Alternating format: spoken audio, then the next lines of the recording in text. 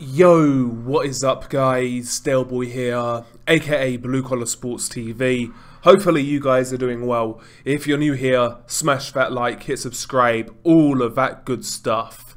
So some breaking news, Conor Benn has been cleared in his UCAD case. Of course he failed a drug test, well actually two tests, prior to the Chris Eubank Jr. fight that was scheduled for October of 2022. Ever since then, there's been a big hoopla in regards to what's going to happen, investigations, changes in testimonies in regards to how this substance got into Conor Benn's system. 1 minute it was a contamination, then it was eggs, then it was this, then it was that. It's been a whole big circus. The whole situation has been a media circus. But finally, we have some resolution on this case, and the final resolution is Conor Benn is cleared to fight.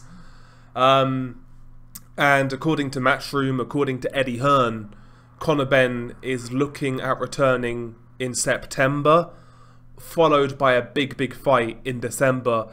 And the names for the December fight, a couple of names that have been mentioned, are Kell Brook, which I have no interest in, just more grave digging from Conor Benn, and Josh Taylor, which is a fight I'd like to see. In fact, following Josh Taylor's loss to Teofimo Lopez, I said that's the fight that makes the most sense for Josh Taylor, because ultimately it's a big domestic fight, it's going to generate a lot of interest, and it's somewhat winnable, I would say, for Josh Taylor. I know Taylor looked terrible in his last two fights, but you know, maybe fighting at welterweight would be beneficial for him, you know, not having to cut down to 140.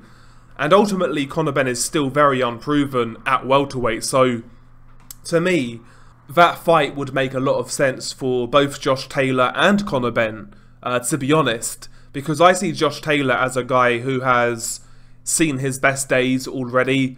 I don't see Josh Taylor doing much at 147. Could I see him beating a Terence Crawford, Errol Spence? No. Even a guy like Jaron Ennis? No. But Conor Benn is still very unproven, so it makes sense. It's a domestic fight. I would like to see it personally. In regards to the ruling, my position is quite simple. I don't really care. You guys know my thoughts on drugs in boxing. I think it should all be done away with in regards to drug testing. Just let these guys do what they want at this point in time. Mutual consent. If somebody doesn't like it, they can retire. Leave it at that. I could give a fuck anymore. I could really give a fuck less. Years and years and years ago, I used to have the normie perspective on drugs in boxing and PEDs, you know, saying PED cheats should be banned.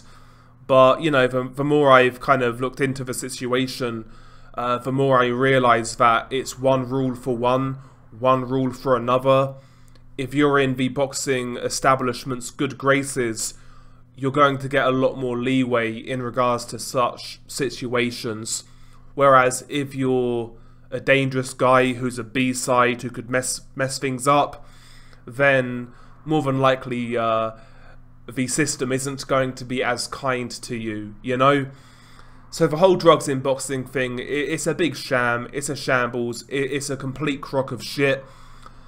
I never want to hear Eddie Hearn talk about VADA again in the UK, because again, this situation really exposed weaponized drug testing in boxing, and it really showed how drug testing is used many times by A-side fighters to add another element of control in these fights. Again, you just have to look at patterns, right?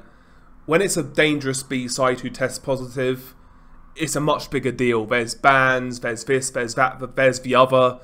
When it's an A-side, you know, it's a completely different circumstance, isn't it?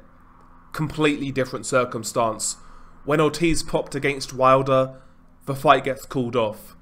When Povetkin tests positive against Wilder, the fight gets called off, despite Povetkin, by the way, being found innocent, so-called.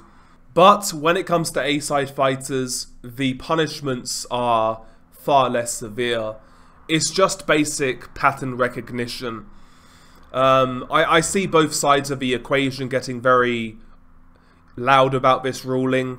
Conor Benn fans up in arms, saying he's innocent, he's innocent. You must apologise, it was an innocent mistake.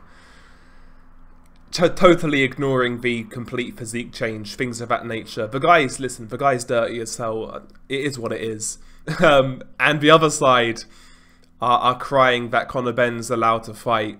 I mean, listen, imagine taking drug testing seriously in boxing in 2023. Again, it's about pattern recognition. There are so many cases of failed tests in boxing, and just analyse them. See what you find.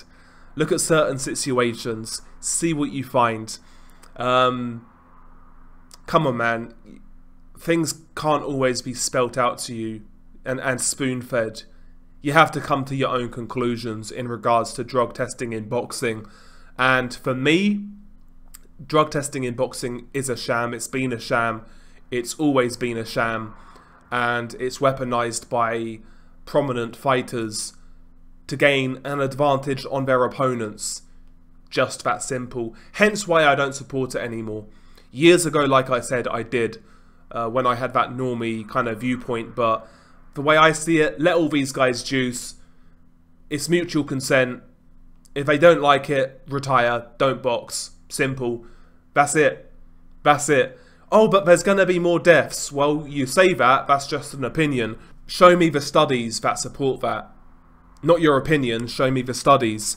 Pride MMA is a good example. Many people hold Pride MMA to be the best MMA promotion of all time. Those guys could do what they wanted. In the contracts it said, we do not test for steroids. And was there any deaths in Pride? You tell me.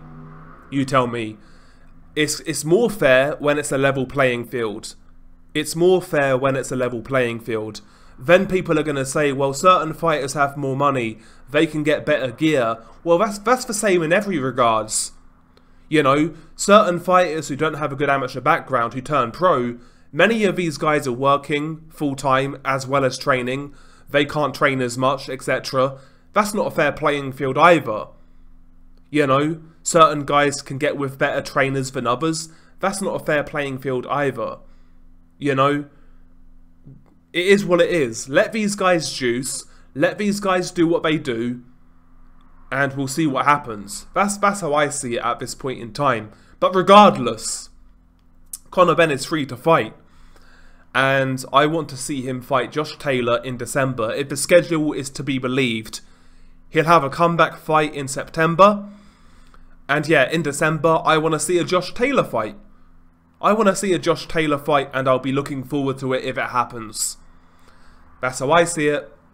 Share your thoughts below. Beanie Guy Delboy. Peace.